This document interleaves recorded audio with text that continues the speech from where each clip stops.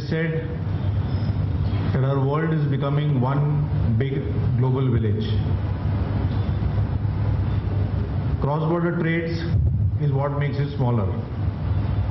Earlier it used to be enabled by logistics, the ships, air, whatever available, and that promoted the cross-border trade. Then came technology and cross-border trade became easier, and now we have treaties which enable cross-border trade. India is one of the latest or last entrants in the global economy.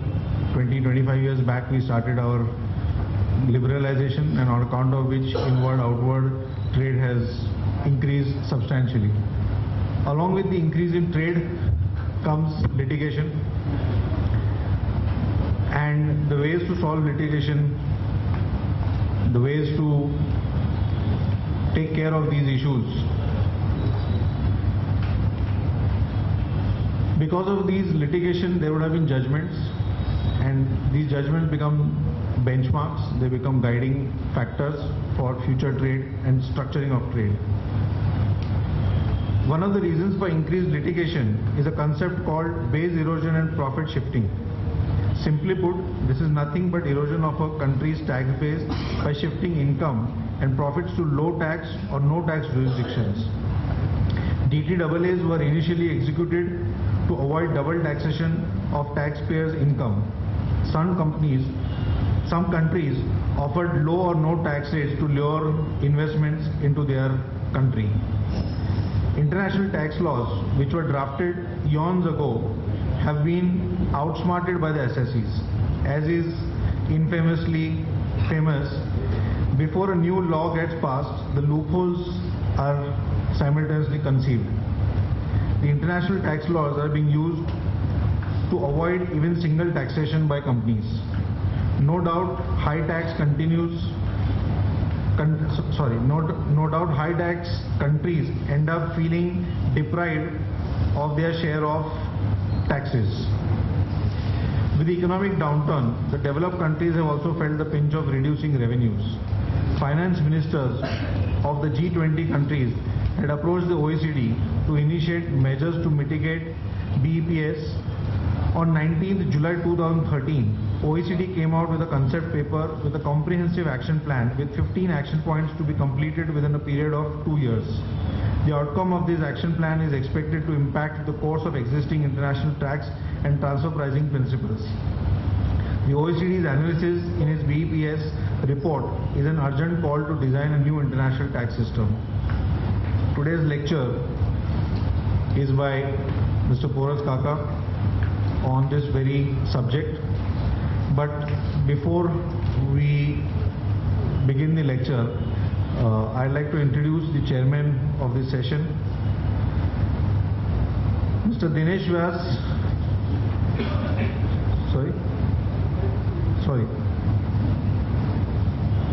Extremely sorry.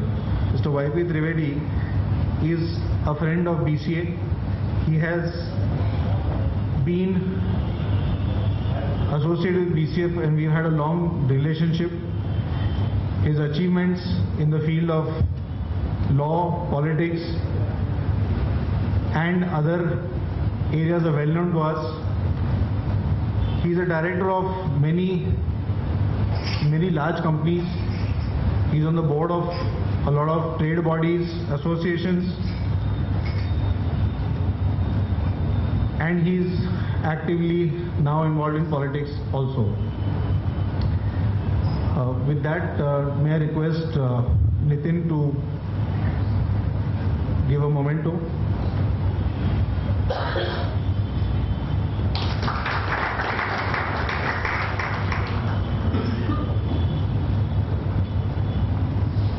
We welcome you, sir, and I apologize for I'm not a state speaker, and I at times all are friends of BCA. And one who forgives is a bigger friend. The speaker for today, Porus Kaka.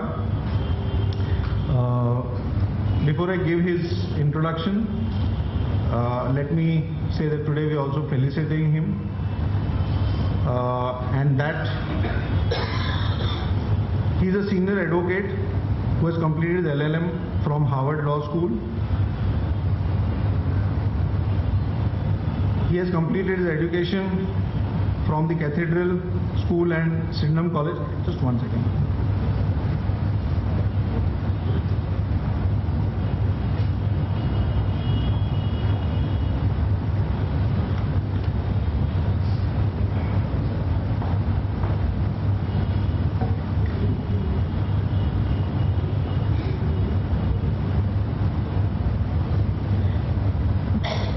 He is designated senior advocate in 2010 by the High Court. He is India's representative on the Permanent Scientific Committee of the International Fiscal Association, Netherlands from 2004 to 2011. He's been awarded the Client Choice Award for 2011 by ILO for corporate tax laws for India. He's named by the Chambers and Partners 2010, 2011, 12 as one of India's leading senior tax advocates. He's named one of India's leading tax counsels by International Tax Review, appointed an expert witness on Indian tax law in London in international arbitration, appointed on editorial board of the World Tax Journal published by IBFD. And the reason we are felicitating him today is he is appointed the worldwide president of the International Tax Fiscal Association, International Fiscal Association, Netherlands, and I'll do the honor.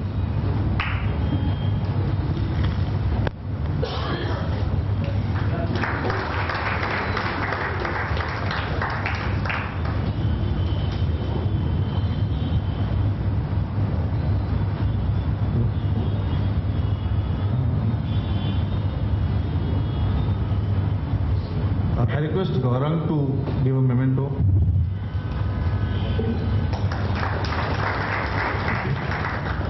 And Trivedi sir, you can take charge now of the session. Thank you.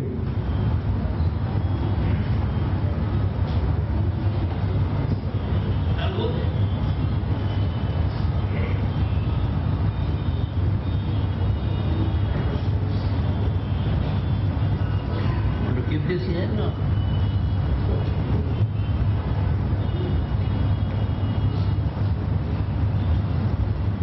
My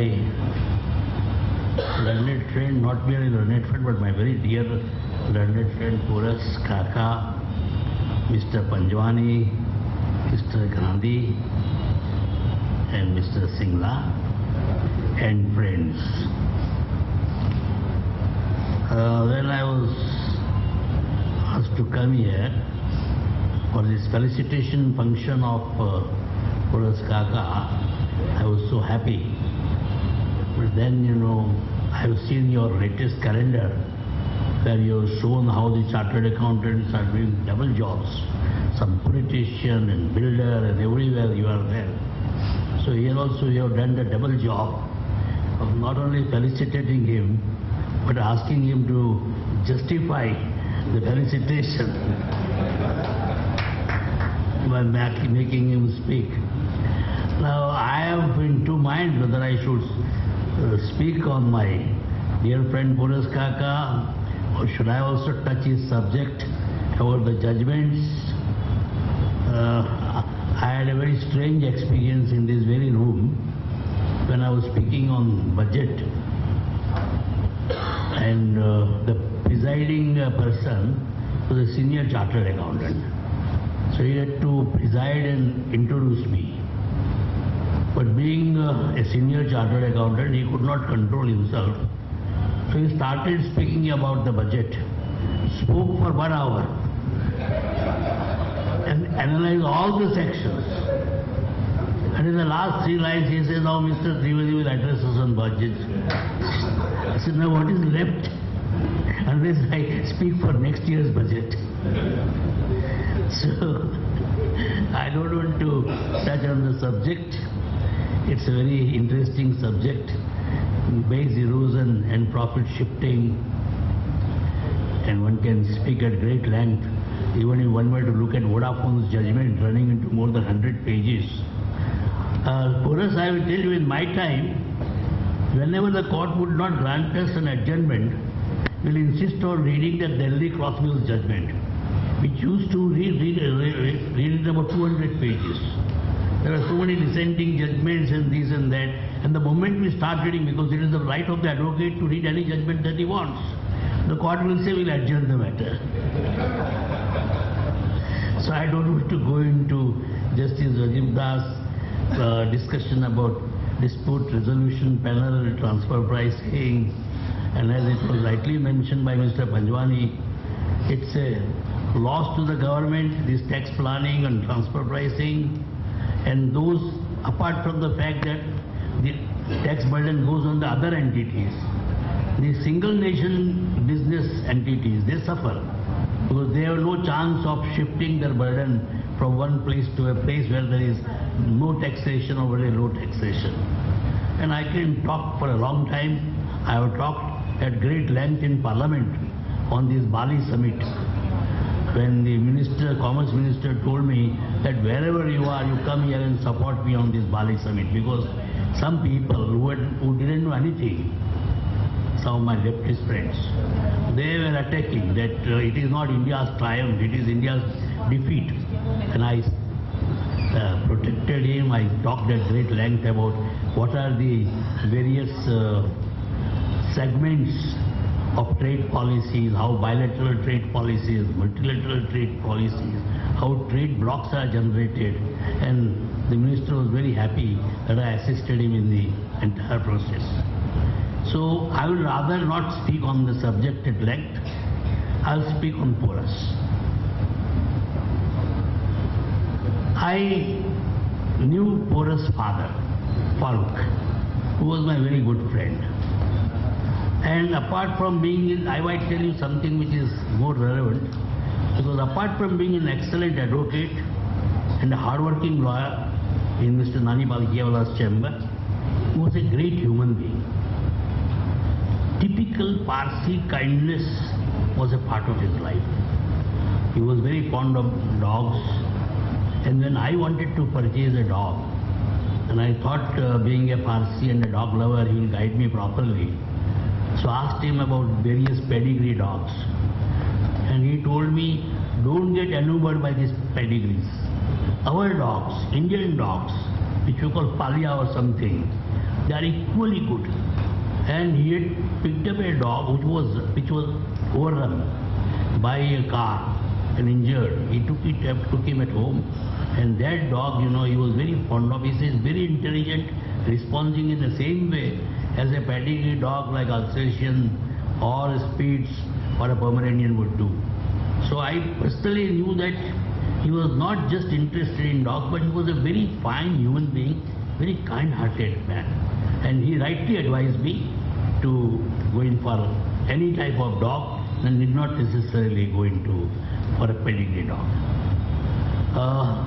Porus, as it is mentioned, had a very bright career. He was at Harvard, and few people know, and he may not like to talk about it, but the President of United States of America, Obama, was his classmate. And he had some... And then I met President Obama in Parliament in the Central Hall. I had told him that your friend Porus Kaka is remembering you. He says, very easy, very easy. He was encouraged. That means there was some sort of an intimacy. I think Porus is a person who doesn't become aggressive, who doesn't try to throw himself at anybody. I do not know whether it is an intended relationship or not. If he would have stayed in America, probably he would have been on a very high position in Obama's secretariat. So he is a man, who is very well connected, and at a very young age, he has become the president of FIA, International Fiscal Association. And I have been told he is not only the first Indian, but the first Asian to acquire this position, for which we in the country can be very proud. And I think it is very interesting, because when he came here, he was telling me, in the first few years, he was thinking of going back to America. But then, after having stayed here for some time, he started loving the country. And now he says, no question of going back. And today, we as Indians feel proud of the fact that he is the first Asian to have become the president of International Fiscal Association. He is quiet, humble, kind-hearted, very much committed to his clients. And I have been to his house, at some dinners, and I have seen some of his colleagues who are there in his committee. They also love him very much. I believe that all men cannot become great, but everybody can be good. In Porus, we have the combination of both. He is not only good, he is also great. So let us salute a good and great lawyer.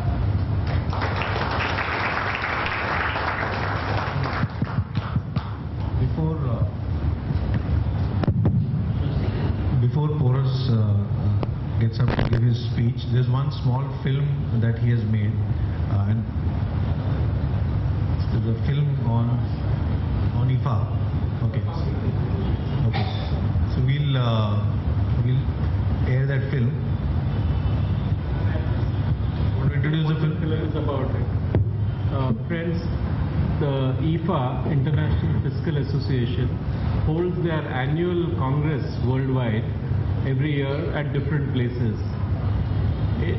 We are fortunate that during Porus's regime as the world president of IFA, we are going to have the World Congress in Mumbai in this year, and in October, the dates are 12th to 17th of October in Mumbai, and this is only the second time that India had the honor to hold this Congress. The earlier one was 17 years back in Delhi. So this film is basically meant for international delegates, which talks about what these congresses are, and it mainly promotes Mumbai, but we thought it was a good time to show this when we are felicitating Porus.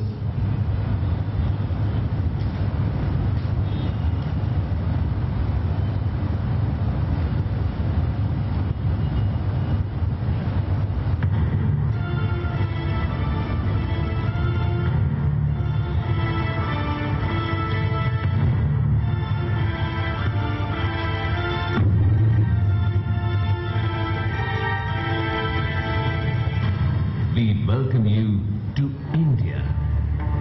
It's a creative burst of cultures, religions, races, attires and languages. It has a cultural heritage that dates back to about 5,000 years. Many of the elements of India's diverse cultures, such as Indian religion and Indian cuisines, have a profound impact across the world. It is the cradle of some of the oldest religions on the globe, and has most enthralling monuments such as Taj Mahal, Ajanta Ellora Caves, Khajuraho Temple that adorn the face of this vast nation. India's natural splendor has attracted travelers from all over the world to come and visit. One can also indulge in world-famous Ayurvedic spa and yoga therapies. Not only is India the largest democracy, but also is one of the fastest growing economies in the world. Mumbai, the city that never sleeps. It is pulsating, vivacious and on the move. Also known as the city of dreams. It has a magnetic energy that pulls people from all over the country to come and settle here. Being a fairly liberal place, its business culture trends are friendly and welcoming. It is also known as the financial capital of India. Mumbai lies on the west coast of India. It is known for its bustling streets, breathtaking Gothic architecture, thriving nightlife, and is the home of the Indian film industry.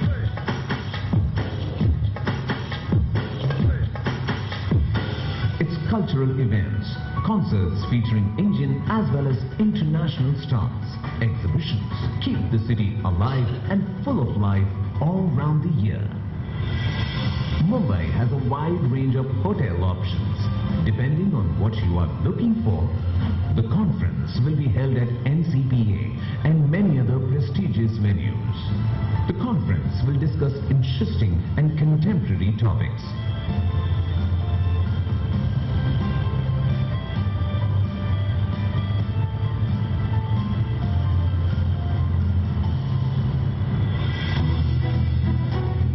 We are certain that you will have a wonderful time in one of the world's most vibrant cities. We on behalf of IFA India welcome you to the warmth of Indian hospitality. Looking forward to see you in 2014.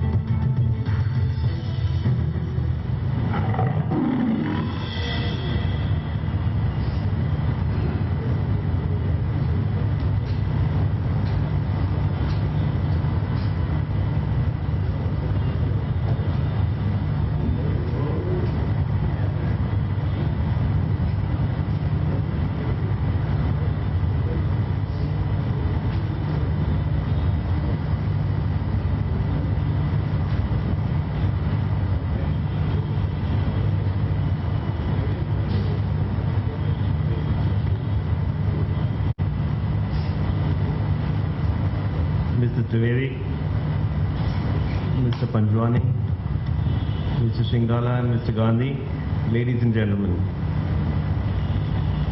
This is indeed a unique day, especially in the life of a council, to be honored by his professional counterparts and peers. It is also unique in the fact that normally in a council's life, you would be expecting to be standing for approximately 3 hours during the day, during court hours, giving time for the other side to argue. By the end of this evening, I may have completed 6.5 to 7. In this evening's subject, I will take you from what is the current law in India to what it can be across the world. Also, I will tell you how the international context will affect you. And if by the end you have fallen asleep, I will also show you a little movie. I will start with 4 cases. As you are aware, IFA is a neutral organization. So I have selected 4 very carefully. 2 in favor of the assessee and 2 against the revenue. No, I digress. There will be 2 in favor of the revenue. So I begin with one of the recent judgments of the Madras High Court, which are in favor of the revenue. As you are aware, we have a lot of telecommunications disputes in India. So Verizon Communications Singapore contracted with an Indian company to provide bandwidth to an Indian assessee through BSNL terminals.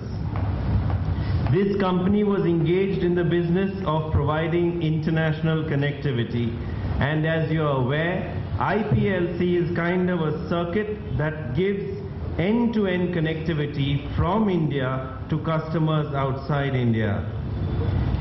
The tax officer held in this case that what IPLC is doing is taxable under the Act and the DTAA as royalty, and 2 parts, both as use of equipment and also use of a process. The ITO also held that there is a nexus between the user, the situs of the usage, and the purpose. One thing remember, these were all assessment years starting from 2002-03 up to 8-9. I will come to this a little later because of our certain legal retrospective amendments. What the officer held is that the Singapore company was giving the right to access and to exploit the system, to use the capacity of the system and that falls within the definition of royalty as he understood it. One interesting thing that happened between the time that the matter reached the tribunal and went to the High Court was several retrospective amendments in our Finance Act of 2012, which, as you are aware, not only dealt with indirect transfers, that is the crux of the Vodafone issue, but also retrospectively amended the definition of royalty to include within itself the meaning of an expanded term of process, which included transmission by satellites, cables, optic fibers, etc. You must remember that when somebody gives you bandwidth, somebody gives you facility on transponders, there is technically no lease of any equipment. There is technically no equipment placed at your disposal. This is a part of not only internationally accepted, but I think even domestic law.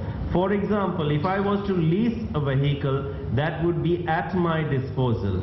If somebody drove the car, that does not amount to the lease of the vehicle by me, because that vehicle is not put at my disposal. The amendments to the definitions prescribe that irrespective of who had the right to use, whether the asset was at the disposal, it would still amount to a lease. Unfortunately, and I do believe here the High Court has erred, it has held the following: that the payments do amount to royalty both under the Act and under the DTA. The services involve the use of equipment and hence trigger equipment royalty. Though the equipment is placed at the customer's end, it is compatible with the equipment outside India, and there is use of cables and equipment in the transmission. The fundamental error is, what is the equipment and what is the process? What is use of the process? Only if all these three are the same can the High Court's conclusion be upheld. Because normally, as you would understand, if you were to use a process, you would use it as an intermediary step to achieve something else. When the process itself is the use that you describe, there is something which is missing in this interpretation. A process must be used. The process itself can't be the royalty. Despite this, the court does hold that the customer has significant economic interest in the equipment. Surprisingly, the court holds that the DTA and the Act is in pari materia, and therefore to interpret the DTA looks at the retrospective amendments in domestic law. The other factual things I won't go to, but a few things that the court overlooks is, when you take domestic law and when you take tax treaty law, a domestic amendment, retrospective or otherwise, cannot apply automatically to a treaty. No part of the, and let me tell you, this is not the court's fault. Not a single discussion or submission is made on international commentary. No part of the OECD view is given to the court. No part of domestic versus treaty law is given to the court. 3.2 has not been discussed. What is the meaning of process is not discussed. And hence perhaps the court has proceeded on this basis that the domestic law amendments automatically apply and are merely clarificatory of the international norm. Now this decision, you will contrast it with the Andhra Pradesh High Court in Sanofi, which had to consider the same retrospective amendments qua indirect transfers, and which were again specifically targeted to indirect transfers. And the court, while analyzing, has come out with a detailed analysis of 3.2 of the treaty, how domestic law interacts with treaty law, how domestic law will not automatically apply to treaty law, and certainly how retrospective amendments cannot change a treaty situation. And that is, I think, normal. if you sign a treaty, you can't amend the treaty by amending your domestic law. But this is a judgment which certainly has come from the Chennai High Court and will be used by the revenue to argue that the definitions, retrospective and otherwise, in domestic law can automatically apply to the treaty. But again, when you want to distinguish this judgment, remember, you will find missing all the discussions on interpretive principles, OECD commentary, 3.2. There is nothing in this judgment which leads us to this conclusion. I then come to our rather famous assessee in India, Vodafone. Now, Vodafone has been rather going through the tax system on several things.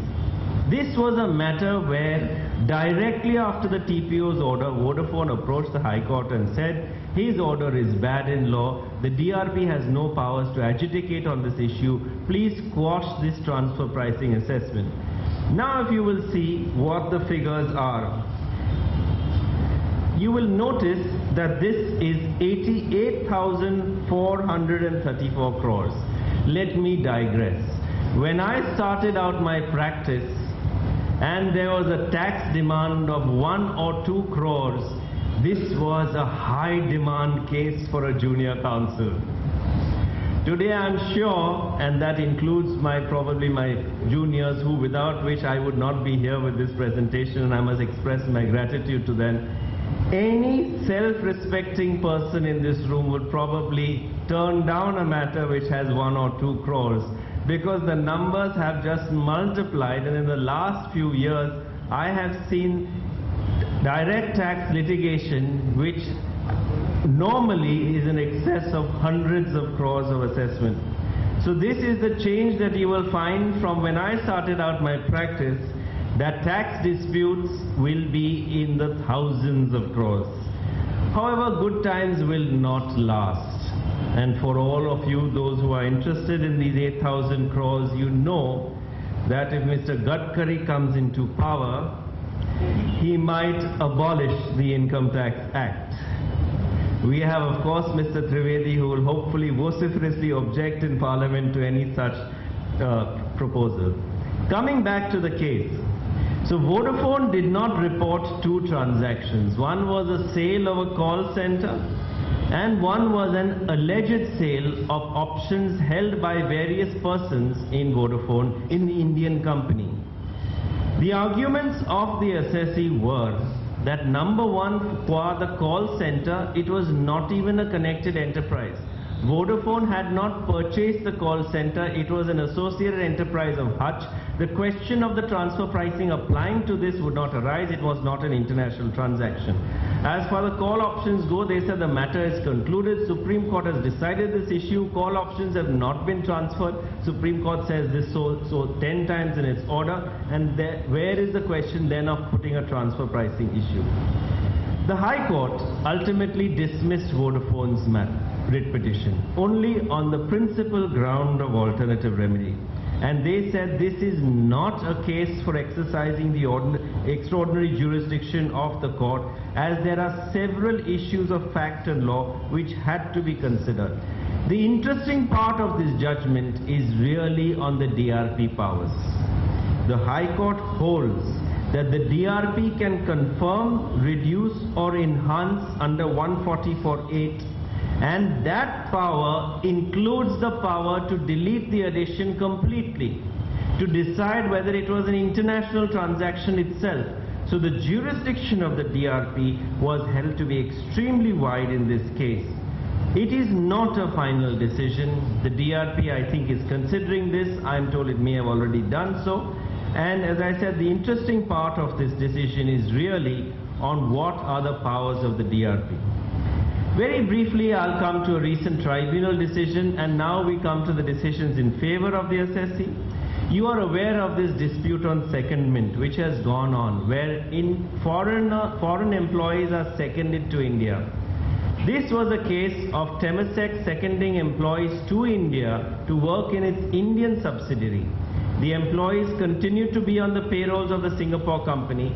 However, the entire salary was subjected to TDS in India withheld and deposited with the Indian revenue. The Indian company merely reimbursed the salary to the parent. What did the department say?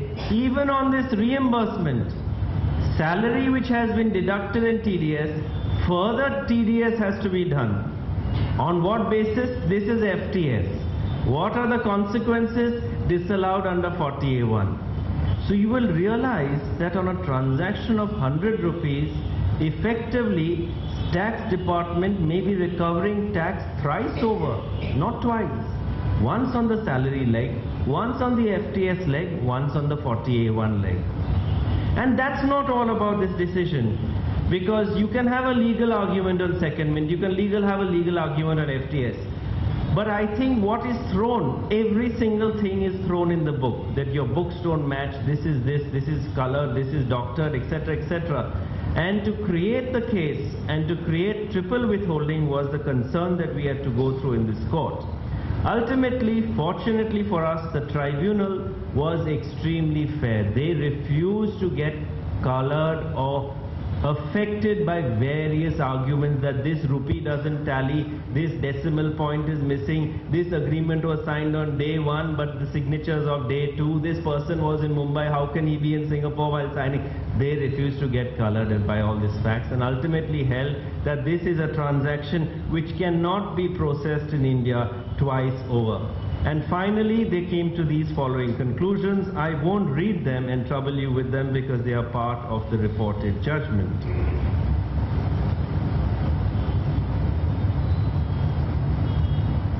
Finally, the recent decision of the Delhi High Court in Li and Fung. And this is also interesting from a point of transfer pricing view and how really the system works.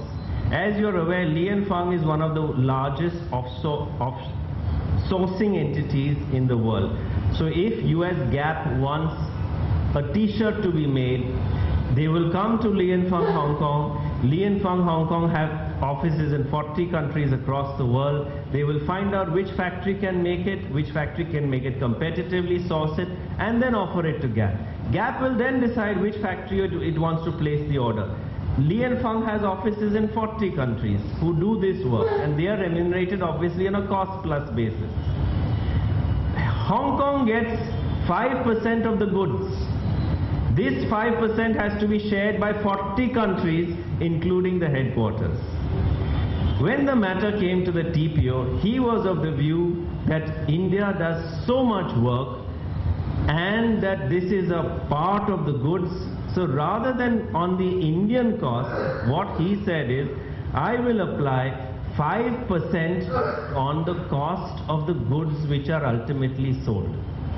Now, if you tax in India 5% of the contract value for which the Indian company has nothing to do, and the Hong Kong company is still paying all these entities cost plus, it means that you are taxing in India more than the gross revenues of the entire group from the transaction. This was unfortunately upheld by the DRP. When the matter went to the tribunal, there was utter confusion in the tribunal. They felt what the assessee had done was wrong. They felt what the department was done was wrong, because obviously you can't assess more than the gross receipts of the entire group in India. So they came up with what I call an arbitration. They said India should receive 80% of the gross receipt, Hong Kong should receive 20% of the gross receipt. There is no basis in transfer pricing law for this arbitration to be done by the tribunal. It was unheard of. Good news for the taxpayer, their cost plus in India worked out to 80% of the gross receipt. With the result that arithmetically, the taxpayer did not have a rupee to pay. But as a matter of transfer pricing law, this judgment turned transfer pricing on its head, because it's not up to the tribunal to decide, oh, you should get 80, you should get 20, and somebody else should get 10. Point is, who are the comparables, what is the analysis, what is the result? Fortunately, the Delhi High Court has now reversed it. There are very good comments in that for how to apply TNMM, how to work TNMM, and how to analyze and deal with the assessee's transfer pricing details. So these, I would say, are a few of the recent judgments. I won't deal with them individually, but come straight away to the next subject, which I hope perhaps is of equal interest, which is BEPS. So now I'm going to take you to the international context and what the law currently is and what international tax is going to look like not 10 years down the line, but according to the OECD calendar, about 9 months from today or 8 months from today. So why are politicians so concerned about BEPS? Firstly, for all those, what is BEPS?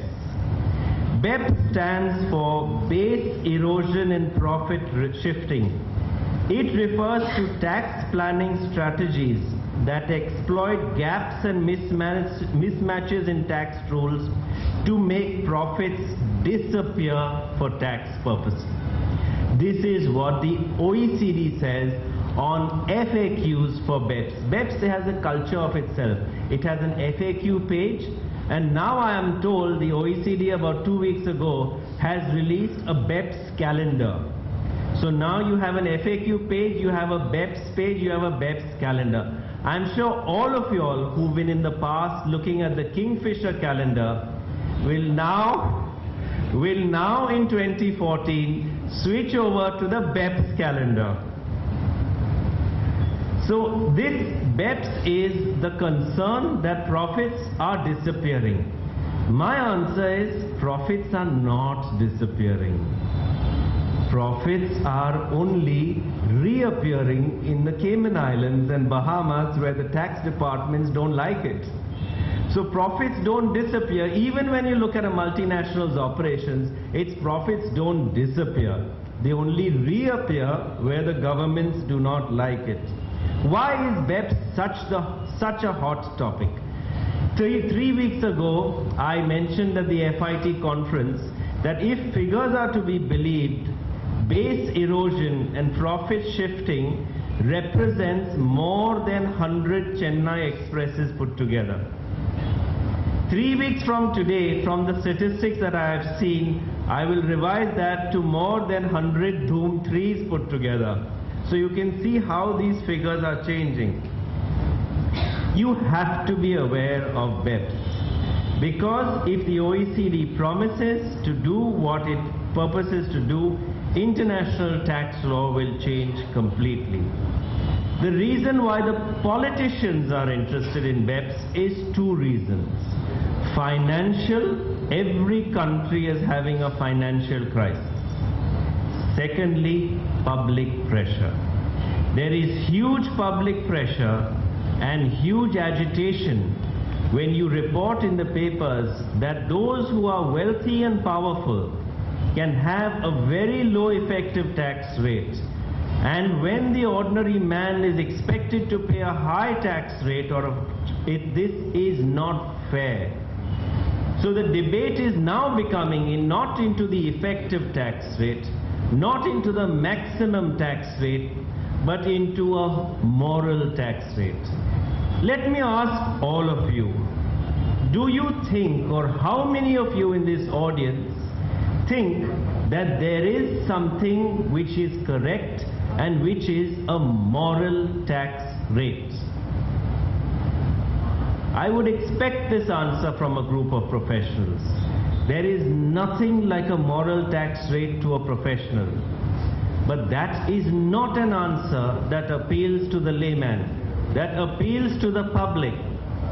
Today, when laymen and individuals and salaried earners are paying tax rates of 30% and 35%, and they see large corporations having an effective tax rate of 5 and 10 and 15%, in their minds there is something wrong. In their minds there is something morally incorrect. So what would be a moral tax rate? I have said this before. If the maximum rate is 30%, the moral tax rate will be between 22 to 30%. That is probably what the public may. This is just an estimate. But if your effective tax rate is 5 and 10, the public may not accept what the corporation is doing. So what is this debate? There is increased attention in the media. There is a spreading perception. Again, this is a perception that multinationals are able to avoid their legitimate share of taxes. And this debate has reached the top of the political agenda. In 2012, the G20 finance ministers made this statement: "We welcome the work that the OECD is undertaking into the problem of base erosion and profit shifting and look forward to its report about progress at the next meeting." The next meetings happened immediately after that. And in February 2013, the first BEPS report was released. Remember, in every single report, it is accepted that what the companies are doing today is legal.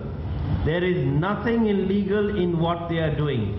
They are legitimately paying their share of tax according to the rules. It is like what Arthur Godfrey said: "I am proud to be paying taxes to the United States. The only thing is, I could be just as proud for half that money." That is what they are doing, and it is absolutely legal.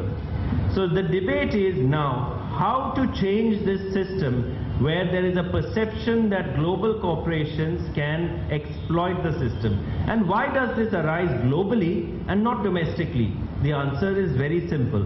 If both the taxpayer who deducts the payment and the recipient of that payment is within your jurisdiction, you can control the taxation. But if the recipient of the payment is outside your jurisdiction, you don't know how that country is taxing, how that person is being taxed, and this gives rise to perhaps double non-taxation. In the 1960s, our conventions were drafted for avoiding double taxation. In 2013, the work is to avoid double non-taxation. So you can see how the pendulum has shifted. So how big a problem is BEPS? Let me answer it. Nobody knows. There is something that they feel that there is, but the statistics are not greatly analyzed. And please see the last bullet point on this page. The data of corporate tax receipts in the OECD countries do not show a drop. So is there a problem? The answer is yes. The reason is, if you will look at the statistics, the British Virgin Islands is the second largest foreign direct investor into China at 14%. What is USA? 4%. You look at Cyprus, it is a major investor into Russia. You look at India and you look at Mauritius, 24% of India's investments comes through Mauritius. So they know there's a problem. Everyone knows that they have a stomach ache. They are not sure whether it's an appendix or a kidney stone. So they are working to find a solution, and in July 2013, a detailed action plan has come about. As I pointed out, this is not only a plan, but has set very ambitious timelines.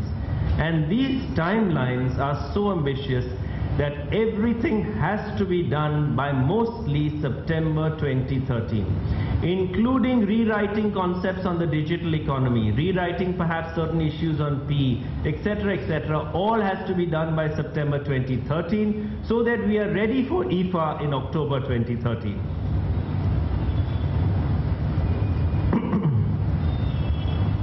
So what does this action plan say? It breaks up the challenges for the international community into 15 points. Those 15 points are categorized on 3 pillars. Firstly, according to them, the coherence of the corporate tax at the international level is at stake. There must be a realignment of taxation with substance, and transparency must be coupled with certainty and predictability. These are wonderful words, and I do wish the OECD good luck. I do know that a lot of hard work is going on. But I am still doubtful if you can achieve everything. They will achieve something which I know, which I will come to a little later. For example, today there's a lot of debate, warehouses are not PEs. If warehouses are not PEs, you must realize that for companies that are selling online, that's a complete way out. Today only servers are PEs and not websites. That is another way out. You don't have a server. How do you realign this entire concept of taxation? And at the same time, you must remember, some of the larger countries, I won't name them, do not want BEPS to be converted into source taxation. That is not the answer for BEPS. So what will you do? Will you dilute the PE principle? The answer is no. Will you only give credit system? The answer may be yes. And finally, item number 5, counter harmful tax practices. What are harmful tax practices? Reducing your rates competitively to a tax haven level. Some of the major countries in Europe have tax rates that border on tax havens. Even the United Kingdom has brought down its rate to 20% and is promising to reduce it further. Will you call the United Kingdom a tax haven? Surely no. Countries like Netherlands, Singapore would strongly object to themselves being described as tax havens. But ask the Indian revenue what their view will be, and it will be quite different from that perspective. So I think this is going to be a huge challenge of coordinating. Now you can't ask a country to reduce its to have a certain basic rate.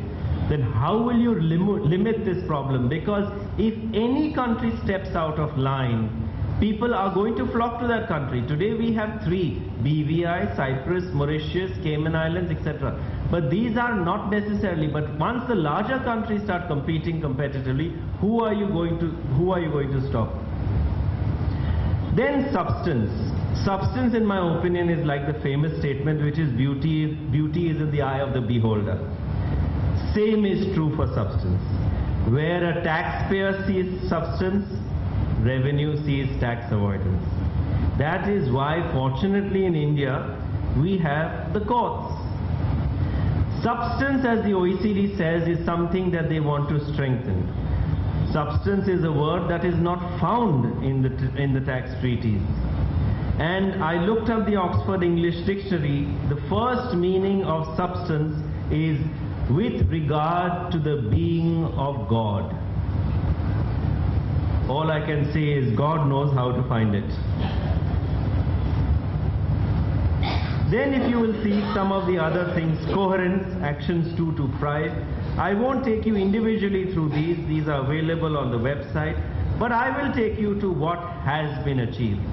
And this is significant, and you must make a note.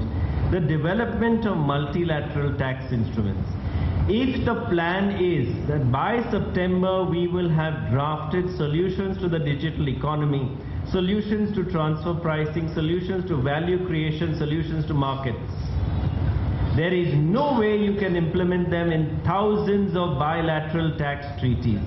The only way forward will be to have a multilateral tax instrument where all countries will sign at one time. According to the OECD, this is an inclusive work, but I think much more care must be taken to involve the multinationals in this process. Otherwise, it seems to be targeted at them when they ultimately are following the rules. And you must remember that it is wrong to target one person. When a government robs Peter to pay Paul, they can count on Paul's support. But what happens to Peter in this process? I won't trouble you with the organization of work. This is what the OECD is currently doing. They are also consulting with business on this project. And finally, these are the deadlines that have been set by the OECD to come up with answers to all these problems. So if you will see, that by September 2014, digital economy, hybrid mismatch, harmful tax practices, treaty abuse, transfer pricing intangibles, documentation and multilateral instruments are expected to be completed. This is a lot. In 1 year, we are going to change, if it happens, the international tax system faster than what we have done in the entire last 50 years. If this work succeeds, it is going to revolutionize the tax system. So what are the achievements already to date? And I would say the multilateral instrument on mutual assistance is one. What is this? This renders all of our exchange of information agreements basically irrelevant if it is implemented in spirit. This obliges countries to exchange tax details, bank details, other information of not only the treaty counterpart but even third persons in their country and give it to them. And what are the methods you will exchange it? Automatically, spontaneously and simultaneously. These are adjectives meaning happy. You know who is going to be happy if it is automatic, simultaneous and also spontaneous. So if this is implemented, and please note Switzerland has signed this, Liechtenstein has signed this. If information is going to be automatic, spontaneous and simultaneous, I think one thing is going to go away, and that perhaps is the right thing, and that is illegal bank accounts. I do believe that whatever happens to the PE rule, I do believe that whatever happens on transfer pricing, whether solutions come or they don't come, the political consensus on illegal money and tax havens will happen, unless of course the politicians are themselves involved, but otherwise it will happen, and therefore illegal bank accounts, you will not find a place to run and hide easily going forward. However, the rest of BEPS is a question mark how it comes, and I only hope it doesn't end up like the Irish government committee, which set up a 23-man committee to reform its tax system, and they had the chairman's report and 22 dissenting reports. Now, what are the obligations for Indian Chartered Accountants? I have just asked, and I must say this is the work done by my juniors, to run through the duties and obligations that you have currently under both the Income Tax Act and also the New Companies Act.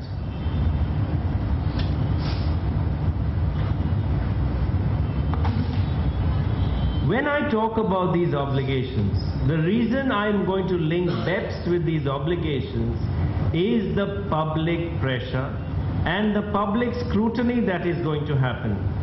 Fortunately, lawyers don't have to give certificates, and I had the pleasure of your committee in my chamber, and they said that lawyers fight the fire, CAs sign the fire at the beginning of the thing. So fortunately, we don't have that problem, but I can assure you that if I had to sign 10 number of certificates, I probably would have to give up practice for at least 3 weeks before I sign even one. This changing perception is going to affect you. Why do I say that? You are going to have scrutiny by non-court actors. Today, you will see that the debate on tax is not going to happen within the four walls of the High Court or the tribunals. You are going to be asked questions by Times Now. You are going to be asked questions by the public. Your documents are going to be scrutinized by other forums and by politicians. Why do I say so? At this point, I would like to stop and show you a video of what is happening in the international arena and then bring you back to the Indian arena.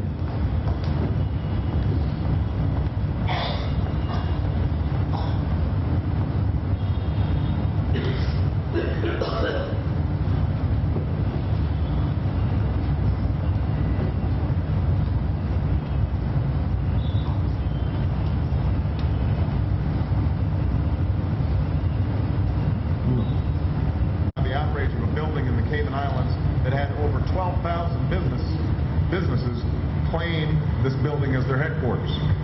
And I've said before, either this is the largest building in the world or the largest tax scam in the world.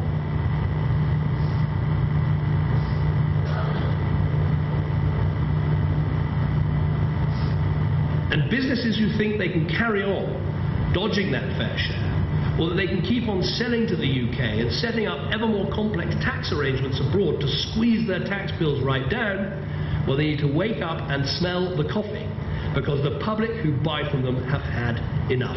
Very hard to be very honest. You can't say that. It is very true.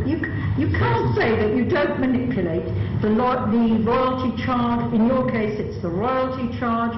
It's the manipulation of the charges for loans that you make the UK wholly owned subsidiaries take out, and the price of coffee, which you charge 20% whatever the price is for. That's manipulation. It takes money out of the UK, which would otherwise be viewed as profit. So what are you hiding?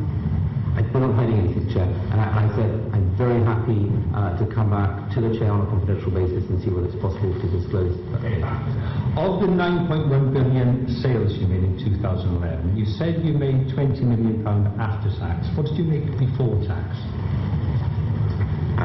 I would assume, again, given the figures, as we had a tax expense that was around 8 million, that we're making a profit of the two combined, but I need to check. So you made a profit of 30 million on revenue of 9 billion. Is that what you're saying? Well, no. We made, what I'm saying is we made an after-tax profit of 20 million on that specific. So what was your profit before tax? Before tax. I don't have that specific number there, but I'm happy to provide you. We don't have anything. I mean, honestly, you come to us with absolutely no information. What's your job? So I'm Director of Public Policy for Amazon across Europe. Well, I think what we'll continue this afternoon, but I think what we're going to have to do is order somebody to come who can give us answers to the questions we ask. And we will order somebody to appear before us who does that, because it's just not acceptable. I don't know what you take us for. We're not, we need proper answers to perfectly proper questions which are trying to establish the economic activity in this country, and therefore what would be a reasonable corporation tax due. That's our job. The idea that you come here simply don't answer the questions, pretend ignorance, it's just not on. It's awful. Together! Together! We can build the world! We can build the world! We're the vulnerable! We're the vulnerable! On to tax! On to tax! Money for jobs and education! Not for greedy corporations! Money for jobs and education! Not for greedy corporations! Money for jobs and education! Not for greedy corporations! If you want to sell your phones, pay your tax! If you want to sell your phones, if you want to sell your phones, if you want to sell your phones, pay your tax! Starbucks will pay somewhere in the range of £20 million in taxes over the next 2 years. Welfare benefit scroungers, why don't we name and shame those companies that don't pay their tax? And I'd like to see HMRC take more of these companies to court to test the law, because it's not a sort of clear black and white story. Amazon have also been given a pretty hard time by MPs. The company's been asked to explain why a CD or a book bought in pounds sterling on Amazon.co.uk, delivered from a UK warehouse by the Royal Mail, a UK company of course, is registered in Luxembourg. We're running a single European business. It comes with a UK. I believe I'm dealing with a UK company. It comes to me via the Royal Mail with a UK stamp on it. That's what happens. And I tell you again, so far, I might change my mind, have been purchasing regularly from you in that way. When did any book that I ever purchased ever get to Luxembourg?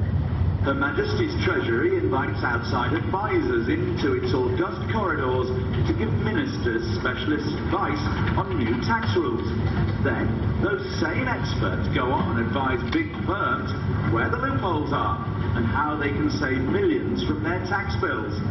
What's particularly galling is when individuals in these big firms come in, advise the government on how to write a new tax law, then use that law as an opportunity for tax avoidance when they go back into their firm. Poacher, term gamekeeper, term poacher is simply not on and has to stop. accountants are spending a lot of money on glossy brochures that are going around the world to international investors to say the UK has got a very competitive tax system, that this is the place in which to invest. That's certainly not something I want to discourage. Well, the UK has got a very competitive tax regime. We brought that in because we want more investment in the UK. I have no objection to people highlighting that to international investors so that we get jobs in the United Kingdom. With all this growth and investment, to the best of our knowledge, Apple has become the largest corporate income taxpayer in America. Last year, our U.S. federal cash effective tax rate was 30.5%, and we paid nearly $6 billion in cash to the U.S. Treasury. That's more than $16 million each day, and we expect to pay even more this year. On the campaign, I used to talk about the outrage of a building in the Cayman Islands that had over 12,000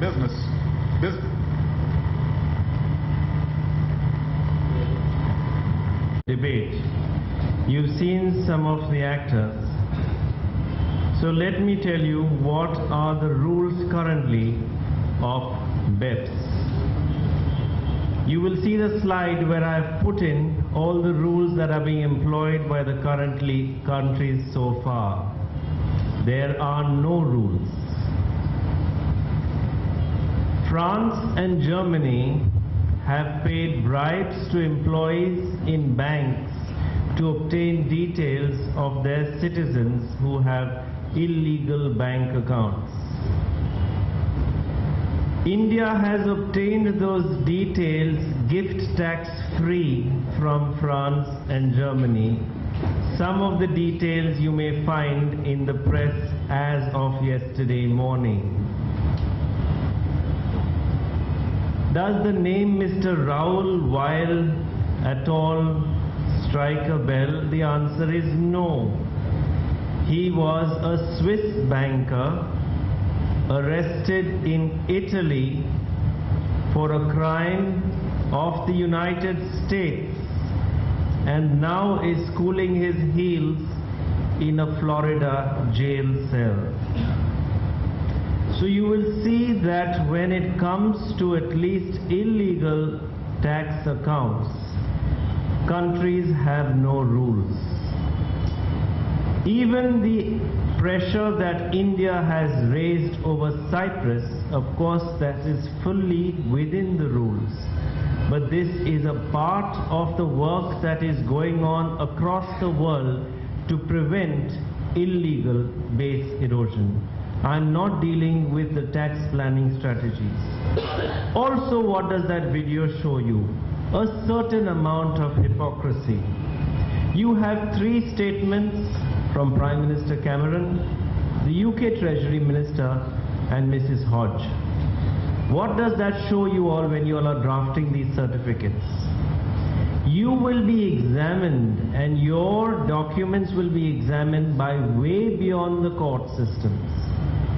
Today, companies and chartered accountants, this was only a bit. The Big Four was separately examined by the UK Parliamentary Committee, and one question which was there was, all of you have offices in tax havens, why? So you will be questioned. So all I can say is that this thing will be there when you do your work. Why do I say a certain amount of hypocrisy? Look at what the Treasury Minister said. He said, I have no problem with accountants going around with glossy brochures promoting United Kingdom because that brings jobs. Countries do want jobs. So you must remember there will be a counterbalance. Countries are not going to not want investment. They are going to continue to attract investment. Where this line is between tax avoidance and tax evasion, nobody knows right now. Everybody says what you are doing is illegal. So change the rules. I do believe that this is going to happen. Look at the incident which was mentioned about the payment of tax. For the first time, 20 million was paid in the UK Treasury by a particular company, and it seemed to be voluntary. Was it voluntary, or did it have anything to do with the demonstrations that you saw on your screen? I have never heard of a voluntary tax. I only know about my Australian friend who couldn't pay tax and he couldn't sleep because he had these problems of not paying tax. I'm sure that doesn't affect most people, but unfortunately he couldn't sleep because he had not paid his tax.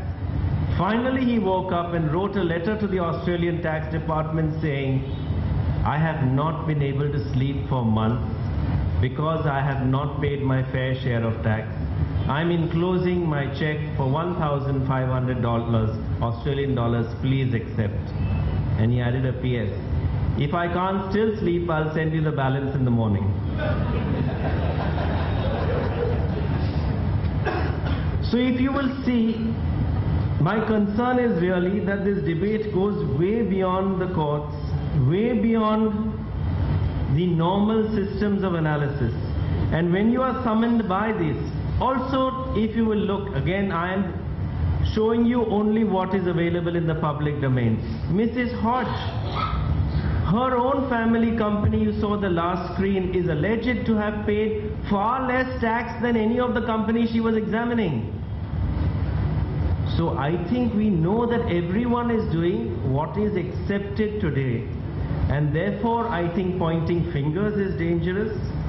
But remember that as professionals, especially the chartered accountants professionals, you are now going to be examined by several bodies. You don't know which body is going to examine you. Of course, I hope it's not Times Now.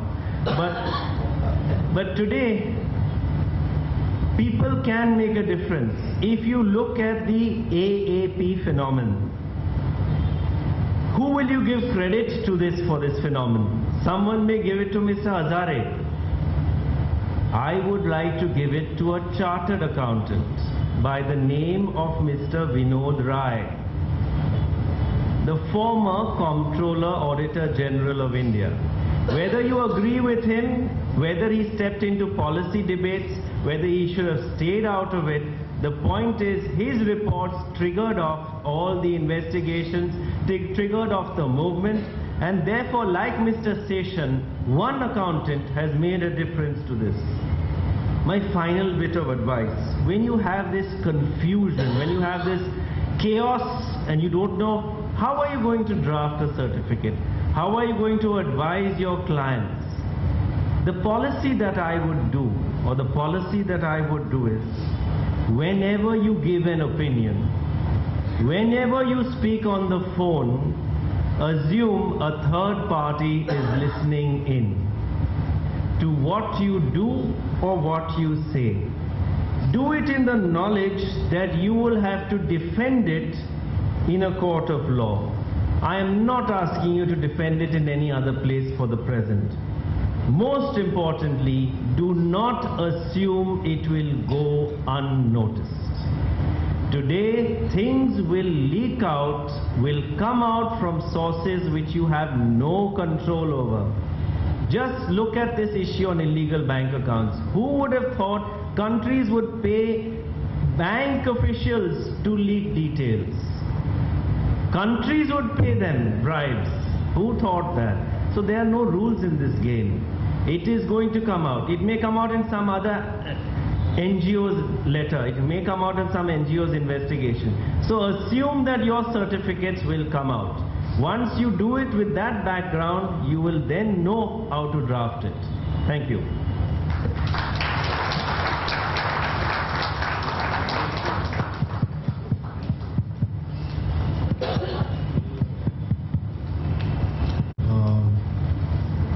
We will have a Q&A session, but before that we'll have Mr. Trivedi's concluding remarks.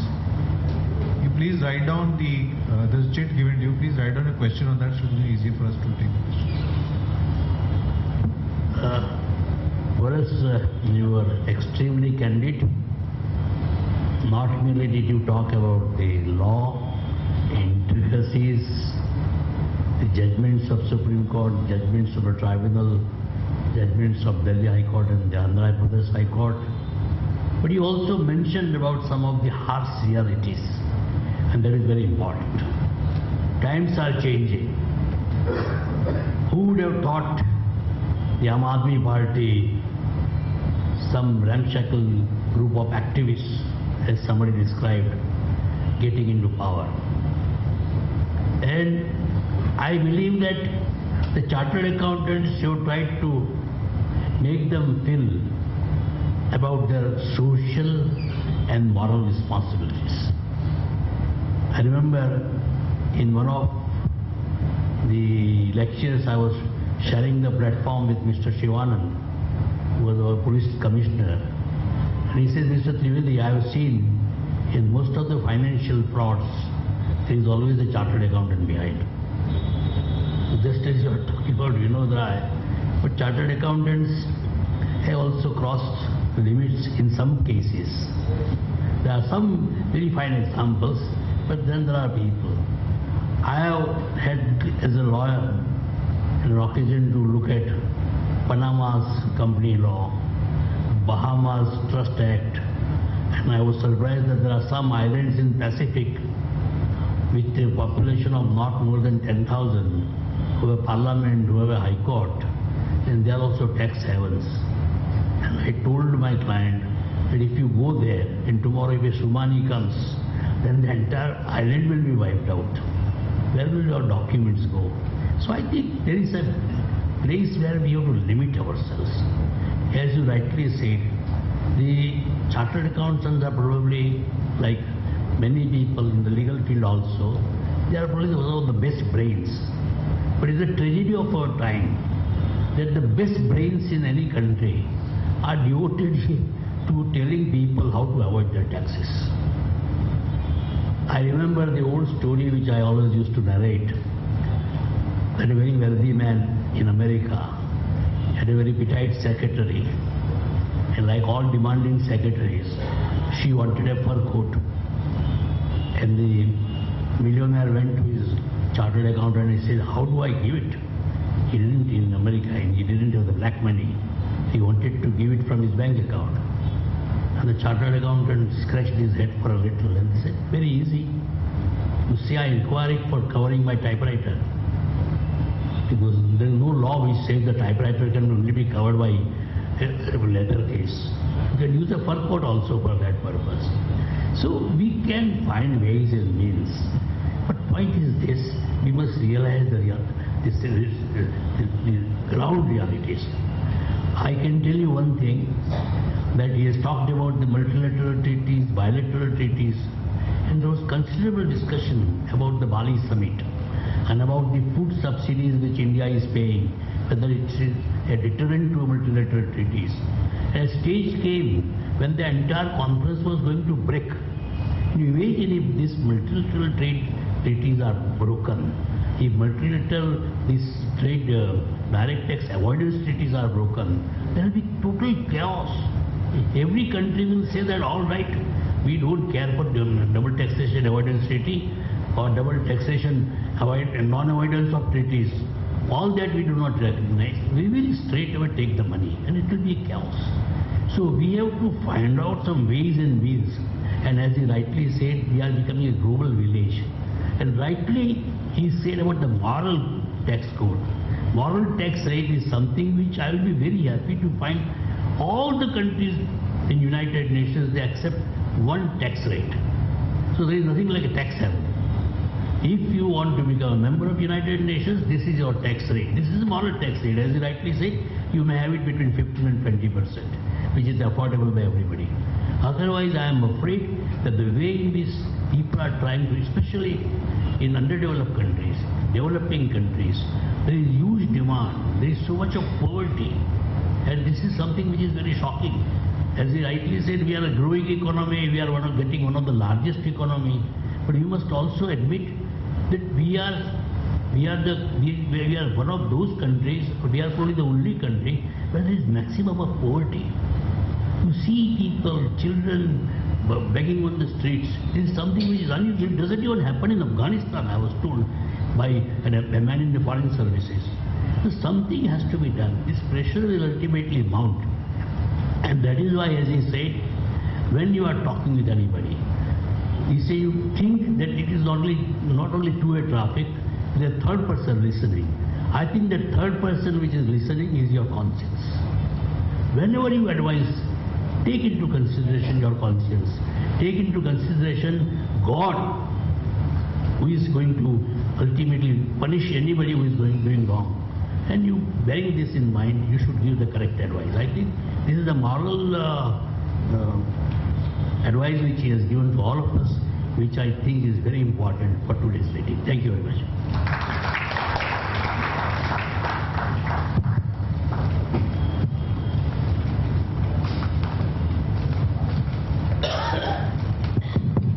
Transfer pricing. Every country is a tax hungry and each one wants a bigger pie of taxes. Are chartered accountants having the expertise to analyze complex international transactions? And is there a possibility of CAs not being allowed to issue transfer pricing reports? I think I'm nobody to answer this question, and I think the chartered accountants should.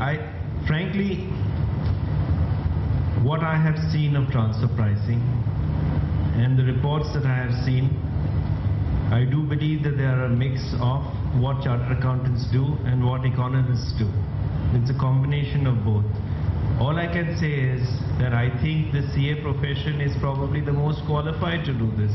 I can't see any other profession, certainly not the lawyers. I think we are not that great at the work that is being done to do it. So, but as I said, this is really for the chartered accountants to answer.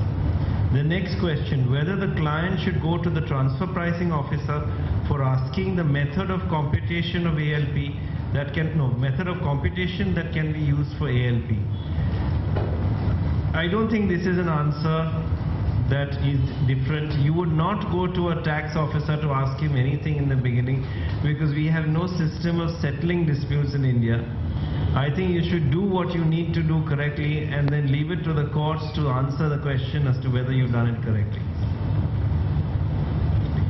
Do you think that signing of multilateral instruments by India and other countries, political and other countries,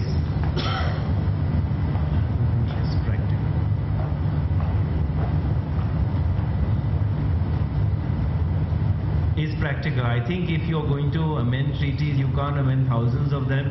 So if you want to move fast on exchange of information, multilateral treaties is the only answer way forward. Finally, BEPS. What about the government's responsibility to deserve taxes? The way they spend, is this under discussion? The answer is, I sincerely hope it was. Unfortunately, it's not. It should be. And I may end by saying, I have always believed that, and taking what Mr. Trivedi says, of the poverty that there is in our country, that those who are relatively well off should not grudge 30%. This was a few years ago. After Mr. Vinod Rai's work, I grudged that 30%. Thank you so much. May I request Nitin to carry out a vote of thanks, please? Thank you for your patience. Just a few announcements in the beginning. We have some excellent lineup of lecture meetings coming up. On 15th January, Gautam Nayak will speak on charitable trust recent issues. On 29th January, Hero Rai, advocate, will speak on important income tax rulings of 2013.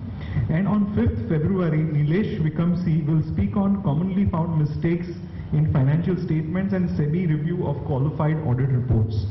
Friends, I'm also happy to inform you that we've done one very successful project that has been completed in Uttarakhand under Uttarakhand Relief Fund, that we have collected one school in Gopeshwar in Chamoli district has been completely reconstructed, or rather reinforced without building it from scratch.